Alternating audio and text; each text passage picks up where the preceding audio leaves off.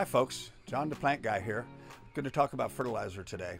I want to just kind of introduce you with some basics of fertilizers. You notice that all fertilizers have 3 numbers.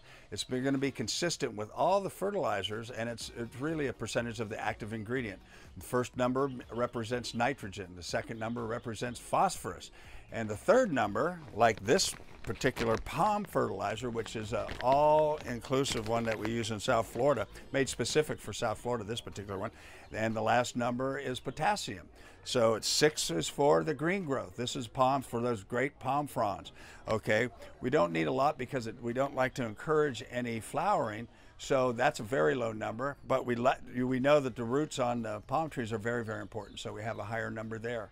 This is consistent with all the fertilizers.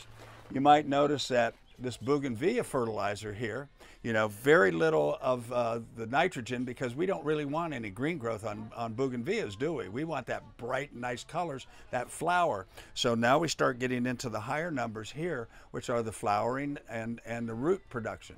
So all of these are important.